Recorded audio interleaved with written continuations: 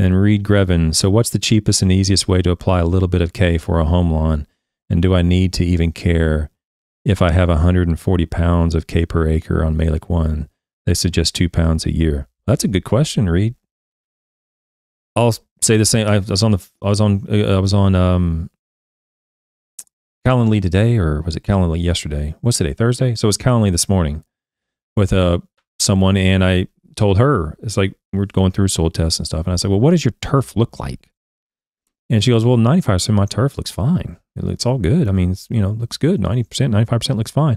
And so I told her, if your turf looks fine, I don't, the potassium in your soil test and phosphorus in your soil test is irrelevant to me to some degree. I mean, if your turf looks fine, then whatever's in the soil is sufficient.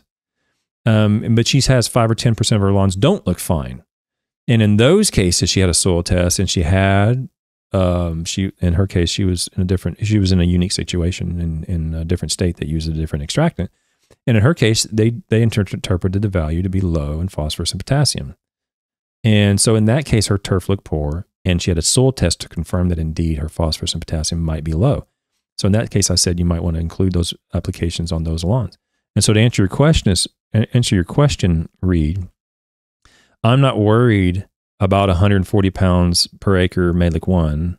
That would be around 140 or 50 pounds per acre of Malic 3, around 70 to 80 parts per million Malic 3, something like that. I'm not worried about that number, nor am I worried about any other number that you can give me on potassium on any soil test, unless you tell me your turf grass is not acceptable or has historically not been acceptable as a result of low potassium. In those cases where your turf grass is not acceptable, or let's say it is acceptable now, but last year it wasn't, and it wasn't because it was low K. Now it looks good, and you're keeping track of the potassium because you don't want to fall off that cliff again. You don't want the potassium to go down and the turf grass quality to go down again. In those cases, I am interested in the soil test value. Okay, so the answer to the question, Reed, is what does your turf grass look like? Okay, so if your turf grass looks fine, and the soil test says apply potassium, the soil test is wrong. Basically, that's what it comes down to.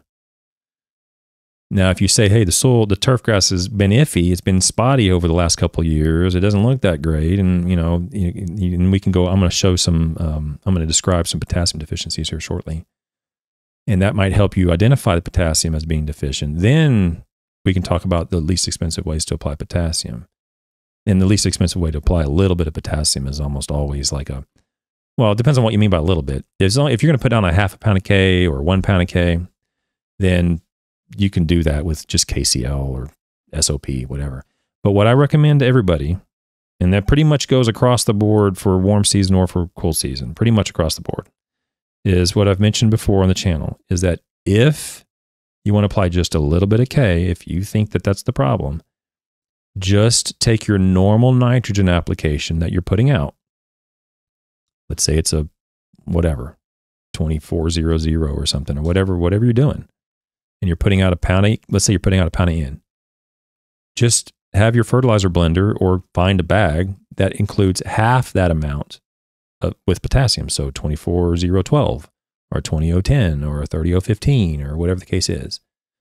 And that's what I mean by just a little bit.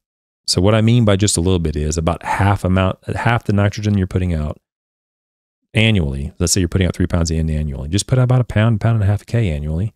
And just do that with your normal nitrogen application. Just add it in as a granular. That's a long-winded way of saying, just put a little bit of potassium in with your nitrogen application and move on.